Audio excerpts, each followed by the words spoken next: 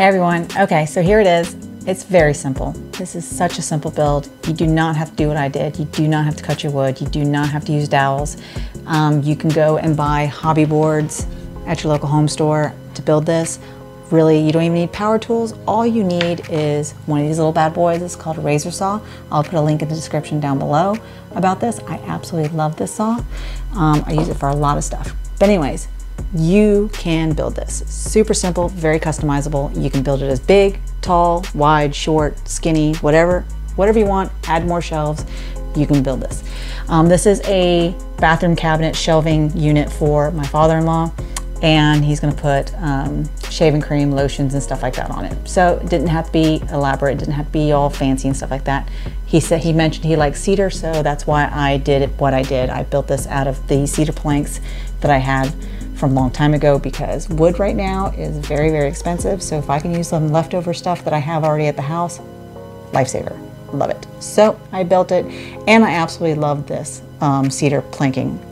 It's actually pickets, fence pickets. So I ran it through my planer to get all that roughness off, and the wood grain on this thing is absolutely gorgeous. So I'll take some pictures so you can see at the end, but it's really, really pretty. And as you can tell, I don't have a color on it right now because they're not exactly sure what they want on it. So I hope they keep it cedar, and just like we can ask me to put a polyurethane on it or put some linseed oil on it just to bring out the grain and just make it pop and look really, really pretty and keep the color, because I think it's really gorgeous.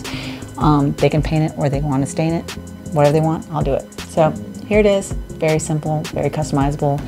You don't have to use it for your bathroom. You can use it in your kitchen. You can use it as a spice rack and add some more shelves to it. You can use it in your garage. You can use it in your kids' room, whatever you want. Here it is. You can do whatever you want with it. It is a very, very simple build. Very simple. 6 pieces of wood, all cut. Here it is. So with that said, thank you very much for watching the video. If you are new here, please consider subscribing to the channel. Thank you very much for stopping by my channel, and check out the other videos I have on my channel.